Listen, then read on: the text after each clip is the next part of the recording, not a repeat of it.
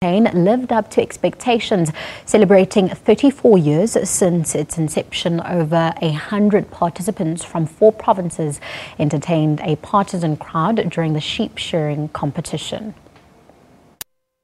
Some, it's a sport. For others, a way of making a living. The annual sheep shearing competition is on at the Bloemfontein. The competition has been running since the early 1980s and now a national event. A new inter-school category has been created for the youth. It's nice when the shearers starting getting younger. Normally people getting older, but the shearers getting younger. This year is the first time that we had an inter-school event, and there's 4 provinces represented here, and the final was just half an hour ago. Winners in the inaugural school category share their experiences. Nice experience. It's different to share these competitions. There's different people. You meet people from all over different provinces.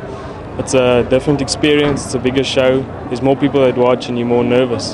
Very good about it because it's my first time I can do this thing and I like it.